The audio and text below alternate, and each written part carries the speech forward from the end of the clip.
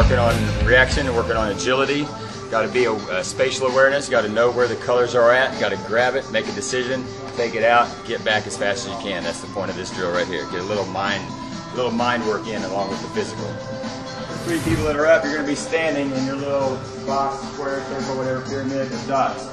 Stand here like so. You're going to foot fire. I'm going to call out a color. Say red. Find the red, pick it up, run it out to your pad, set it down. If it's a close race, that's what this is for. Be the first one to knock over your zone. Okay? Set it back up. Walk to your dots. You got 4 dots left. Foot fire. Then we go again. Green. Yeah, gotta find it. Gotta have a grip. Oh, nice one. Are we supposed to knock that over every time or just leave it? I'll pick it up for you. Now, did you say yes? What's that? Yeah, just knock it over and we'll put it back up for the next one. Okay.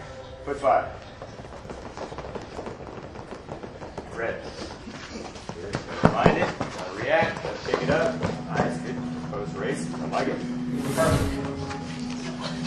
There we go. Right. All right. Orange. No more feet. Yeah. Faster feet. Faster feet. Fire those fast twitch fibers. Purple.